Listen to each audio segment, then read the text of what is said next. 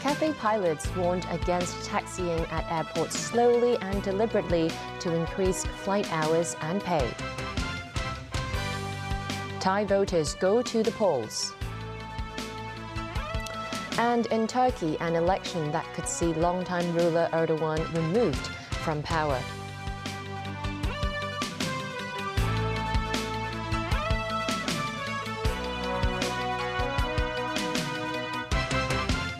Good evening and welcome to TVB News. Several airports have criticized Cathay Pacific after a number of its flights taxied in a slow manner at aprons. The airline has warned its pilots that it will take disciplinary measures. Sources say the pilots intentionally lowered the taxiing speed in order to get overtime pay. Timothy Lee tells us more. TVB News managed to get hold of the Cathay Pacific digital notice that was issued to the airline's pilots. It said that Cathay had received complaints from the airport authority about the airline's planes taxiing at speeds lower than other aircraft, which in turn led to a traffic congestion. Cathay verified the information after reviewing its data and noted that its pilots were taxiing at the speed of 30 to 40 kilometers per hour. The notice warned that if a pilot is found to have intentionally done so, airline authorities will take disciplinary action. A flight tracking website showed that the usual time it takes for a plane to travel between the gate and the runway is 10 minutes, but the same journey took 2 Cathay flights 40 minutes to complete. Cathay Pacific did not confirm the reason for the plane's lowered taxiing speed, but some former pilots believe that pilots did that in hopes of increasing paid hours. Since Cathay's large-scale layoffs in 2020, contracts for flight crew members also received an update. Prior to the update, the paid hours of pilots were calculated by flight hours predicted by the airline. That means even if pilots arrived at their destinations early, they will not be paid less. However, under the new contract, Cathay pilots are paid by actual flight hours, as the current hourly wage for pilots are between $1,500 and $3,000, and additional half an hour spent on the apron and taxiway could add up to thousands of dollars of extra pay per flight. The airline stressed that it is taking the concerns of the airport authority and other airline-related departments seriously, adding that Cathay will increase its effort to maintain and raise the efficiency and quality of its flights. Timothy Lee, TVB News. Starting on May 1, 2025, the offsetting mechanism under the Mandatory Provident Fund, or MPF, will be abolished. Secretary for Labour and Welfare Chris Sun said the government is reviewing the designated savings account scheme and whether employers should be forced to pay related expenses. Veronica Lin has the story. On Labor Day, 2 years from now, the Mandatory Provident Fund's offsetting mechanism will be abolished. Currently, the mechanism allows employers to use pension funds to offset long service and severance payments. Under the government's original plan, it will put in place a 25-year scheme involving over $33 billion in subsidy to help businesses with the transition. Also, employers will have to set aside funds for a designated savings account scheme, or DSA, to pay out the severance or long service payments in the future. Secretary for Labour and Welfare Chris Sun told TVB News that the government is now reviewing the DSA scheme and whether employers should be forced to pay extra. Sun asked that since there is no longer low interest rates, would it be worth it to freeze the money in the DSA accounts? He added whilst long-term service payments need to be provisioned, severance fees do not. He said that the impact of the abolition of the MFP offsetting mechanism on businesses is minimal and will allow time for companies such as small and medium-sized enterprises or SMEs to adjust to such changes. The abolition arrangement is a gradual arrangement, gradual in the sense that for all the years accumulated by employees before 1st of May 2025, it still will be subject to an offsetting arrangement. It's only the severance payment or long service payment generated after 2025, 1st of May, it cannot be offsetted. So it's a gradual approach. Earlier this week, Sun made a trip to Beijing and met with Xia Baolong, director of the Hong Kong and Macau Affairs Office. Sun hailed it as a fruitful 3-day visit. Among the key issues discussed was population aging and the elderly community in Hong Kong. We are right now into an aging society. So at this moment, every 1 in 5 people in Hong Kong, they are elderly. It's increasing over time. So while we are making all our efforts to build additional beds, additional elderly homes, we're to improve community care services, we believe we should also make use of the GBA opportunity, where land is more ample, the labour supply is more sufficient to offer another choice to our elderly. Sang added that while this idea is still in its early stages, he hopes the criteria for eligible elderly residents will be loosened so more can have the option to enjoy their twilight years in the Greater Bay Area. Fan Kalin, TVB News. Financial Secretary Paul Chan wrote about the Khao Yi Chau Artificial Islands project in a blog post. He said a large portion of the funds will be raised through the market. Some believe this will ensure the progress of construction. More than half of Hong Kong's land supply in the next 25 years will come from the northern metropolis area and the Khao Yi Chau Artificial Islands. While the funds for the metropolis will come from $100 billion set aside in last year's budget, funding for the man-made islands will largely be raised through the market. Chan wrote that most enterprises and organizations recognize the potential of the Khao Yi Chau project and are willing to participate. Different methods of financing being suggested, such as public and private partnerships, allow for greater flexibility and more options. Voters in Thailand headed for the polls today in an election touted as a pivotal chance for change. It has been more than 8 years since incumbent Prime Minister Prayuth Chan-o-cha came to power in a coup. He is now running against the daughter of the politician who is the military's top nemesis. Tracy Furness has more. Thais, young and old, flocked to polling stations across the country as the national election kicked off early Sunday morning.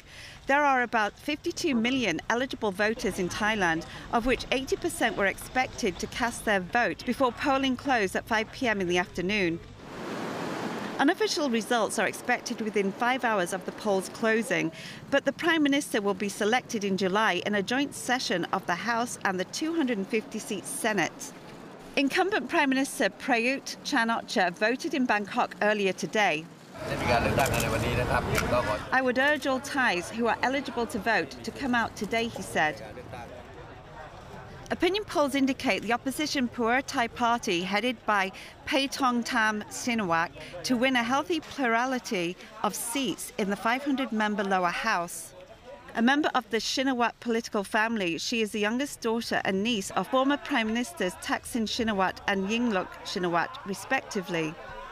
I'm in a very good mood and I'm very happy. Even though the weather is quite hot, but everybody's here and thank you for that. Her party won the most seats in the lower house during the last election in 2019, but its arch rival, the military-backed Palang Pracharat Party, succeeded in cobbling together a coalition with Prayut as Prime Minister. As the military still controls the 250-seat Senate, history could repeat itself even if Shinawat wins the majority of seats in the lower house again. Prayut is backed this election by the United Thai Nation Party, but his deputy Praywit Wongsuwan is running against him, leading the Palang Pracharat Party, which was the largest party in the previous coalition. Also running is the charismatic leader of the Move Forward Party, Peter Lima Jaranrat. The 42-year-old Harvard alumnus is banking on young people to vote for him, including 3.3 million first-time voters. He is optimistic about the turnout in this election. Hopefully it will be historical. I think last time it was about 72-ish, 73% out of like 52 or 55 million people. If the voting turnout is 75% or 80%, that would be all the way to the moon. Tracy Furness, TVB News. Turks are voting in an election that could see longtime ruler Recep Tayyip Erdogan removed from power. Opinion polls give Erdogan's main challenger, Kemal Kılıçdaroğlu, who heads an alliance of 6 opposition parties, a slight lead. But if either fails to get over 50% of the vote, there will be a runoff election on May 28th. Matthew Bray with details. This is Kemal Kılıçdaroğlu, the main challenger to Tayyip Erdogan, at his final rally ahead of presidential and parliamentary elections being held today. He leads the secularist CHP and 5 other parties that are expected to garner support from the main Kurdish party as well, giving it an edge over Erdogan's Islamist-rooted AK party. Kılıçdaroğlu, a former civil servant, has promised to return Turkey to orthodox economic policies and a parliamentary system of governance away from his rival's top-down executive presidential system. This election is taking place 3 months after earthquakes in the southeast killed over 50,000 people.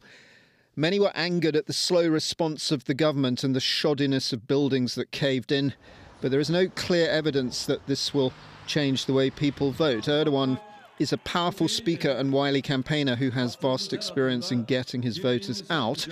He gets fierce loyalty from pious Turks who felt disenfranchised in secular Turkey. He has seen off a coup in 2016 and a number of corruption scandals. But he faces his stiffest test now as Turks' standard of living has plummeted, inflation is rampant and the Turkish lira is as weak as they come. In order to try and win, Erdogan has increased wages and pensions and subsidised electricity and gas bills. Voters will also be casting ballots for the 600-member parliament. The opposition would need at least a majority to roll back Erdogan's democratic deficit. If they do win, expect a re-establishment of the independence of the judiciary, the central bank and a newfound tolerance for free speech. Matthew Bray, TVB News. A truce between Israel and the militant group Islamic Jihad appeared to be holding after it came into effect late Saturday. The Egyptian brokered agreement was designed to end the worst spate of cross-border violence since a 10-day conflagration in 2021. These are some of the scenes in Gaza City where Palestinians were celebrating the ceasefire. Israel launched the latest round of airstrikes on Tuesday, saying it was targeting Islamic Jihad commanders who had planned attacks in Israel. In response, the Iranian-backed group fired over 1,000 rockets into Israel, sending civilians fleeing into bomb shelters. At least 10 people were killed in Gaza and 2 in Israel. Still to come on tonight's news. Ukraine's president holds talks with Pope Francis at the Vatican. New facilities at the Eastern Hospital's Hyperbaric Oxygen Therapy Center. And Mother's Day celebrations in Hong Kong.